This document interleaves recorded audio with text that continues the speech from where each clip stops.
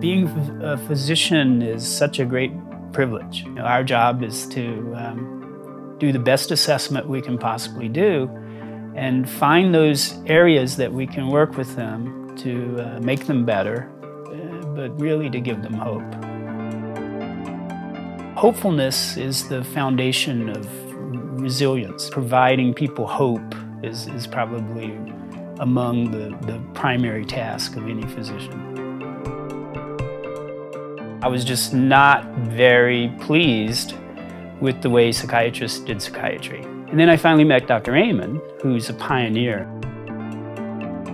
What we do is really quite different. It's not psychiatry. I would say it's clinical neuroscience.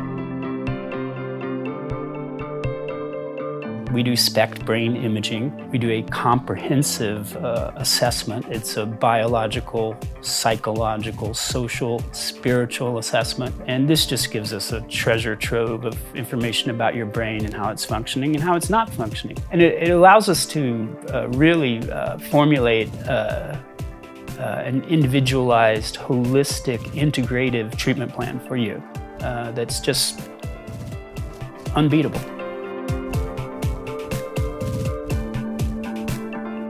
One of my best cases involved a 77-year-old gentleman who was beginning to have headaches, and then he began to have brain fog or this kind of spaciness, and then he began to develop memory problems. Well, he was in his early 70s, so he went to see his physician, who said, well, you're developing a little dementia.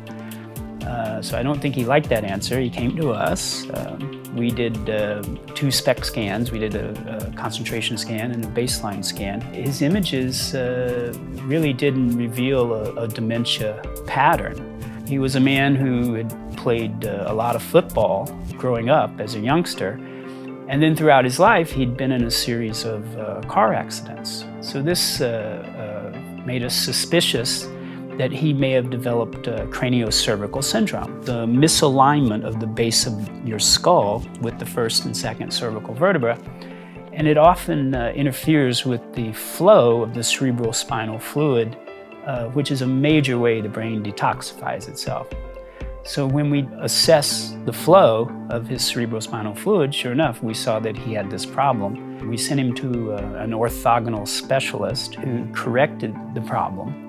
And within about 6 months, he had regained all of his function. If we hadn't have thought of this and looked into it, he surely would have gone on to develop dementia. When that flow is not right, it allows for the toxic proteins to build up in the brain, and this ultimately leads to dementia. So this was, I think, a good day.